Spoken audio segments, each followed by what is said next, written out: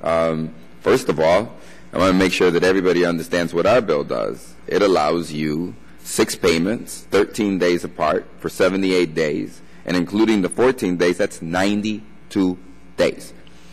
But if you listen to the testimony that was given earlier, you would think that you could simply roll it over. Well, we have a ban on rollovers. We have a ban on non-sufficient funds and being able to submit a check for non-sufficient funds. And our APR is actually lower than Louisiana, which is at 521. We reduce it to 391 because we specifically relate $15 to 100. And then, of course, they said, well, they got around the bill. Mrs. Fox says that, and she's right.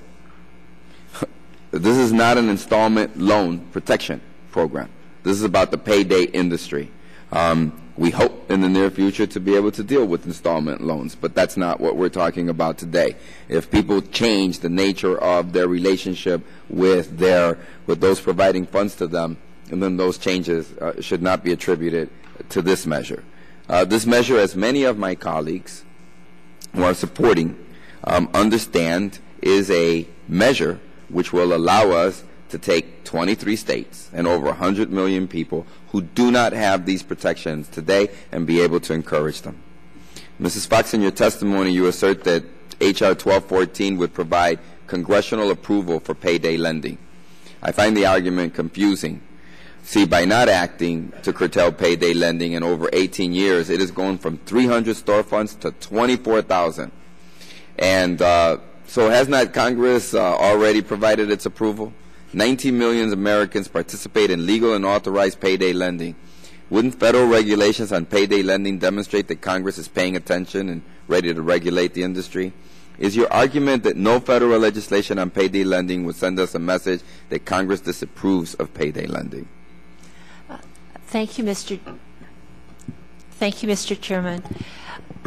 The action that Congress has taken on payday lending to date has been to ban this product for service members and their families. In 2006, you enacted a provision in a defense authorization bill to put payday lending off limits to service members at the request of the Department of Defense because this product was viewed as being harmful to them. Typically, small loan products are regulated at the state level where state laws authorize certain types of lending like installment lending, pawn shops, or payday loans. Typically, Congress does not enact authorization bills for specific products. You have overarching laws like truth in lending, which require all creditors to tell consumers what their loans cost. I guess I understand those things, and since even though I'm the chairman, my time is still limited to 5 minutes. Yeah. The issue here is whether or not we wish to take 23 states and over 100 million consumers and offer them a protection they do not have today. And so I guess, would you like to see rollovers eliminated in 23 states, which this bill does? Just yes or no, because I know my time is waning. This bill doesn't stop back-to-back lending. It does do that, so we'll have a continuing conversation about it, because it does. And it specifically says that, you know, if you wish to be against the bill because you wish us to do nothing other than eliminate payday lending, which in your statement anybody can read and extrapolate, Mrs. Fox, you don't like the payday, I don't like the payday, you wish to eliminate it, you wish to ban it, that's not possible. That's not possible. So what we're trying to do, many of us, is to reform that very system that many of us, and as I stated earlier, we'd like to take the columns over. But that's just not possible. So as we look at those situations in this Congress, and I just would like to say to the lady also that, you know, I began the amendment process for the military servicemen here in this committee that got it down to 36%. We were successful in that venture.